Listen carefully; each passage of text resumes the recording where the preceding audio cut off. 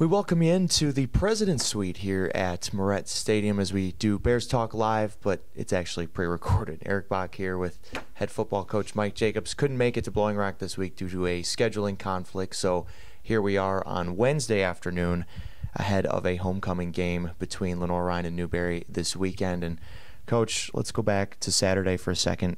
34-0 win over Barton. That's a Barton team that scored some points this year, and your defense completely snuffed them out. Gave up 141 yards in the game. That's the 8th lowest since 1993. I mean, it was a defensive game for you guys from start to finish. Yeah, I thought our defense did a tremendous job. I think that, again, we talked going into the game, Jordan Terrell, their running back, or Terrell, their running back, is one of the best in the conference, if not the country. I think he was averaging close or over 150 yards a game. I think we held him to 61 or something like that. So to keep him in check and then to keep their quarterback run game in check was really a big deal for us. And anytime you can come away with that donut and then keep that 0 on the scoreboard, you know you've played pretty well from start to finish. 21 scoreless first quarter, 21-0 in the second quarter. Really take the momentum. Dewey and Zaire for the second week in a row both go over 100. I mean, you're starting to develop a real two-headed monster in the backfield. Yeah, and really there's three people. James Davis is the third prong to that attack. And, you know, for us, I think I'm most proud of the development of the offensive line. That's a group that we challenge quite a bit. And John Ross May, I mean, he's really the glue at your defense. Leads your team defensively in most statistics, tackles, has a couple interceptions. He feels like he's the glue between the front seven and the back end, and he's a guy who's still relatively young that has a lot of experience here playing for you guys. Sure. John Ross is part of that COVID class of 2020. He was one of the first kids we recruited here. We had been recruiting him at our past stop, and he's a kid who I'm probably most proud of his development as a leader. He's been a tremendous player for us almost since he stepped on campus, but the leadership he's developed as a captain over the course of the last 2.5 years is really special, and he is a guy that keeps us on task and holds guys accountable and really does a tremendous job for us with our defense. Dre Lester goes out in the Limestone game with an injury, but obviously we know how deep your wide receiver room is. Keelan Parsons has the first 100-yard receiving game of the season for your team on Saturday. Dom Marshall gets in the end zone for the second week in a row. He's a D1 transfer that I think you guys think highly of, and now with Dre out for an undisclosed amount of time, that wide receiver room has been asked to step up in some other places, and it feels like people have. Yeah, and we seem to talk each week about a different wide receiver. Yeah. Keelan Parsons, along with Ryan Carter, have been as consistent as any two players on our football program or in our football program. Obviously, it's good to see Dom Marshall get into the fray a little bit. He's a kid with infinite talent. It was a matter of, consistently picking up the offense and doing things the way we ask in practice and doing that at a high enough level that we can trust him on game day, and forced into some playing time, but been doing a nice job for us. And then, Jordan Payne's another guy that's really been a big part of our offense. And I want to look ahead now. Behind us, there's going to be a really big game here on Saturday. Top 20 matchup, you guys in Newberry. Probably thought of going into the season as maybe the top two teams in the conference, and I think the way it's played out so far, it appears to be that way. Obviously, they got you guys last year down there. Little revenge factor today or this week. I mean, it's a home game. It's homecoming. Can you give us a little bit of a preview of what you're expecting between the bricks on Saturday? I expect a really good game against two of the top teams in the SAC conference. I think that Coach Knight's done a great job. They have quite a bit of their roster coming back, especially offensively, from a conference championship team and then a team that went on the road and beat a really good West Florida team last year in the NCAA playoffs. So they're extremely talented.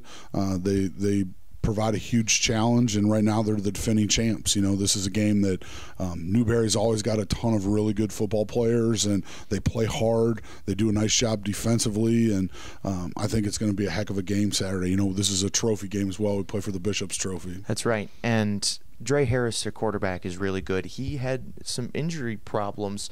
He's been in and out of the lineup, but it feels like with their schedule the past couple weeks, they've kind of been saving him to get him healthy for this game. Probably expect him to play. They have a really good running back in Mario Anderson. On offense, it starts with stopping those two guys for them. Yeah, I think Mario Anderson, this is back-to-back weeks now where I think we're facing one of the elite backs, not just in our conference, but in the country. He's a tremendous really back. I think he had 240-plus yards last week against Catawba, and he's a bit different than some of the other guys that we've seen. He's a big physical kid. He runs hard, and to me, he is the key to their offense. Dre Harris has been in and out a little bit, but their backup's done a nice job. Moved the ball quite effectively against Catawba. And then they seem to have wide receivers that have been there for a long time that have made a lot of plays for them. So they're challenging to defend for sure. And on offense, obviously, they're going to be keying in on Dewey and Zaire and Jadis in your running game. I think Sean White's going to have to make some plays in the passing game, and he certainly has shown the ability to do that the past few weeks.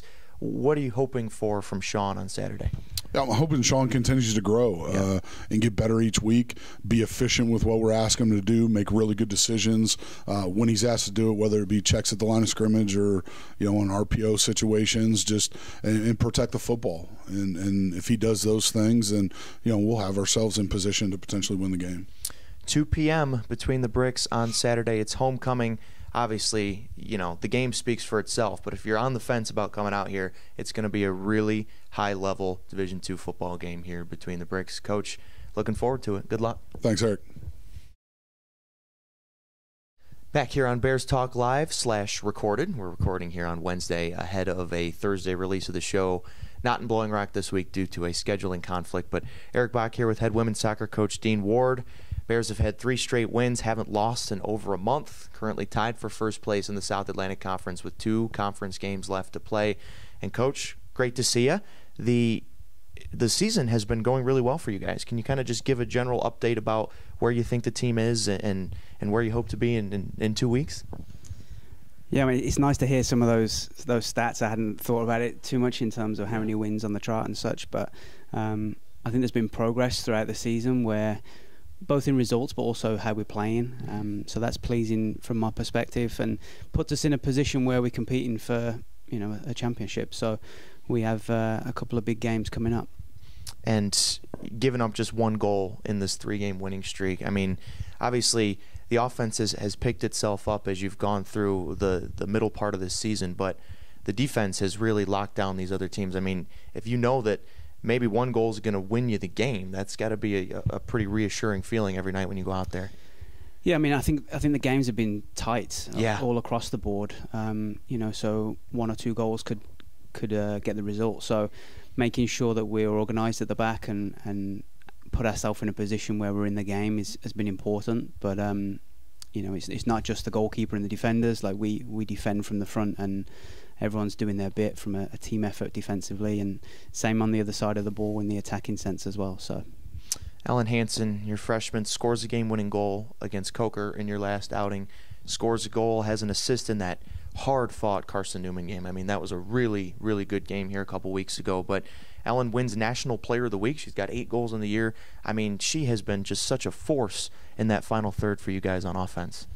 Yeah, Ellen's been consistent throughout, and I think, obviously the last weekend she got a lot of plaudits and recognition, which was deserved, but I think over the course of the season you've seen that she's been a real handful for teams to defend against and has some versatility in how she scores goals. She's a threat in the air, she's a threat running in behind, she's good hold-up play and combination play, so she can score goals in different ways, and she has, but it also, other players are opening up spaces for her as well. So I think while she's scored a number of really important goals, there's other players contributing as well to create those opportunities and also finish those opportunities as well.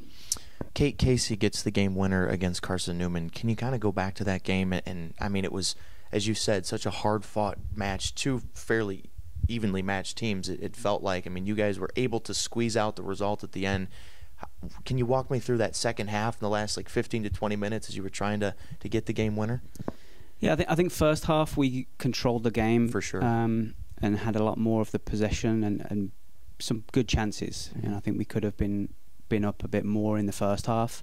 And credit to Carson Newman, they came out and tweaked some things in some of their positioning, which affected the game. And it took us a little while to kind of readjust and get back into the game. But the final 15 minutes, I thought again we had a couple of more dangerous opportunities and I think we have some threats in terms of balls in the box and crossing opportunities, and Kate's one of those. Yeah. And she competed in that area and was able to reel it into the back of the goal. So, going to Newberry this weekend, can you give us a little preview of that game? The second to last conference game before Catawba comes in here, and obviously that Catawba game looms so huge right now, given where the two of you are tied at the top of the SAC standings. But it's going to mean a lot less if you guys slip up this weekend against Newberry. Yeah, and we're not thinking about Catawba at this point. We're solely focused on Newberry and making sure we take care of business in that game. And they're a good opponent. And I think everybody in the conference right now is competing for something, whether it's to get into the tournament or competing on the higher ends of the top four or such. So I think everyone's playing for something, which is always dangerous. So they're a good team, and they've played some really tough games and have some pace and athleticism that's dangerous. So we got to be the best version of ourselves, and if we do that, I'm confident against anybody. It'll be 10 days off between games. You were supposed to have a game tonight that didn't happen because of the hurricane and some of the rescheduling that had to happen because of that. We talked a little bit before we went on about taking 10 days off. The collegiate soccer season is such a sprint. You're going from August to the end of October, and hopefully beyond that in November if you're in the postseason. But to take 10 days off, what are some pros and cons for that, to have 10 days between games here this late in the season? Yeah, I mean, obviously the momentum of playing games quickly can be a good thing. I also think having a few days off where we can recharge and refocus on some things. They're student athletes, so the academics are always going. Right. So to be able to give the team, we gave them 3 days off, which at this stage of the season I think can be a real benefit. We're back to practice yesterday, and the energy and the focus was really good, so that was pleasing. Obviously give us a little bit more time to prepare for Newberry and focus on us again. So hopefully it's a nice little switch where we can refocus. I think we'd all like to play games back to back as much as possible, but I think it is what it is, and hopefully we use it as a positive. Dean Ward and the Bears going down to Newberry for a 4:30 p.m. kick in their second to last game of the regular season. Coach, thanks for your time, and good luck this weekend. We'll be back next week at Blowing Rock with regular Bears Talk Live.